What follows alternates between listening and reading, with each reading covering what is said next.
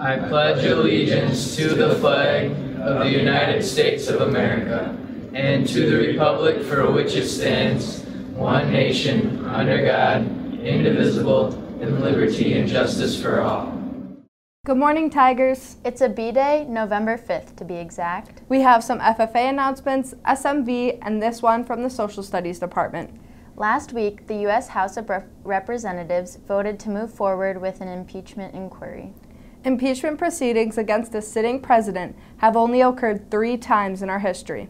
Why is this important? What does it mean for our country? This is a story that will be ongoing for several weeks and perhaps months. If you are interested in understanding this process more fully so you know what is being talked about in the news, come to Mr. Rickin's room after school today for some discussion of what's going on. This is open to anyone, students and staff. Here's a message from We Are BRF. We are BRF and we are caring. Next week is Veterans Day. Over the next few days, a mailbox will be in the Green hallway where you can deposit a thank you card or a holiday card to be distributed to veterans who could use some cheer. Also, take time this month to write a note to the important people in your lives who have invested in you.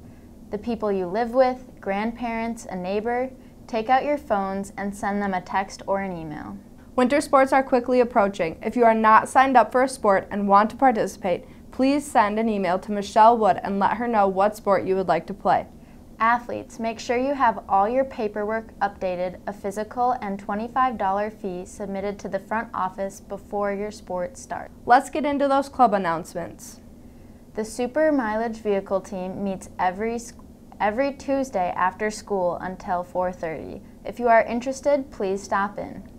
FFA members, if you would like to attend the Parliamentary Procedure Workshop next week, Thursday, you must have your permission slip turned in to Mr. Markhart or Mr. Anderson by Thursday, November 7th. Also for FFA members, our FFA co-op test plot meeting is today from 3:30 to 4 in the high school ag room. We will be discussing next year's crop experiment and our annual meeting. Come see what this group is all about. For GM97, I'm Kaylee Swino. And I'm Isabella Coles. Have a great day, Tigers. Happy homecoming!